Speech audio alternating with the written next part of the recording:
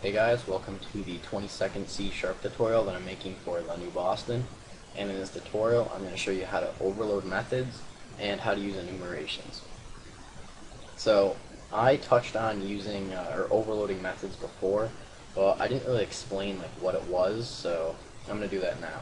So basically, overloading a method allows you to use the same method as many times as you would like, as long as you change the parameters. For example, if we were to copy this show message method right down here, we would get an error if we tried to debug. So just debug, and yeah, we get an error, and it says that this my namespace.myClass already defines a member called show message with the same parameter types. And what that means is these parameters are the same as this one. So we cannot have two methods with the same name that have the same parameters. So we would have to change the type of the variable being passed or pass multiple parameters into our method. So we could also do like string my message, and it would allow that too. But or you could change the type of the variable being passed. So if we change this into an integer, then that would be perfectly fine. But we just have to do .toString right there, because we can't, we have to convert it into a string. So now when we go back to our form 1 and we do this show message method, we have two options. We can either pass an integer in or a string in.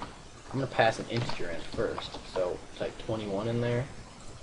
And now when I debug, that's perfectly fine because it knows which method to go to. It knows to go to this method because it's passing an integer. So now I should get 21.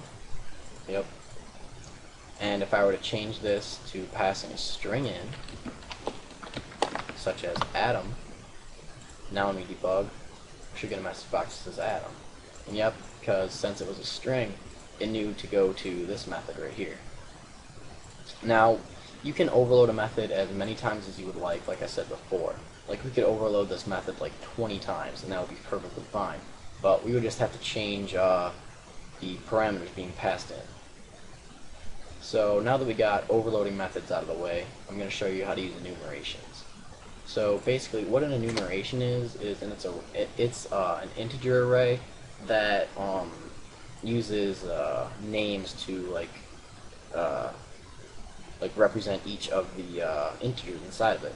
So in order to create an enumeration, you're just going to want to type the keyword enum, and then following that you're going to want to name your enumeration, and I'm just going to call it names.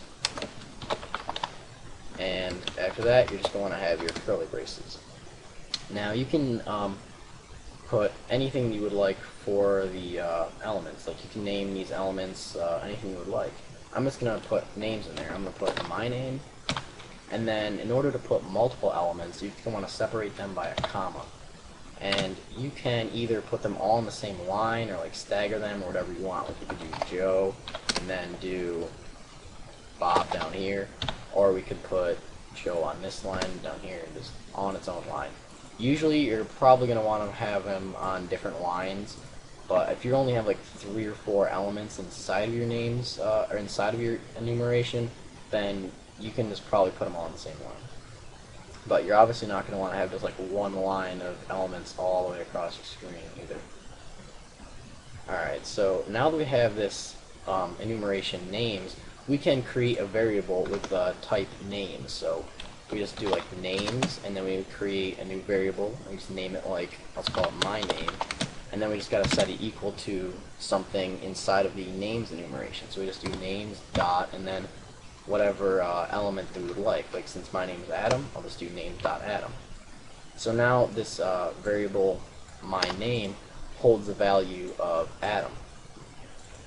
Now, like I said before, this is similar to an integer array, that each one of these names the element inside of it. So Adam is defaultly equal to 0, and Joe is defaultly equal to 0 or 1, and so on. So the first element always equals 0, and this is 1, and this is 2, and so on.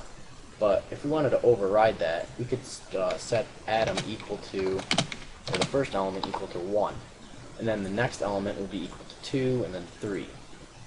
But if we were to set Joe equal to like 4, then Bob would be equal to 5. So whatever, it's the next element is always 1 greater than the previous element. And these are defaultly integers. We could change these to another variable type that is like numbers by doing a colon here and then typing the name of the variable we want it to be. So if we want to make it like a byte, then we could do that. So now 1 is a byte, and now 4 is a byte, and so on. So instead of it being like an integer array, it's now like a byte array with Adam equaling the first element in there. So that's pretty much it for this tutorial. So see you guys.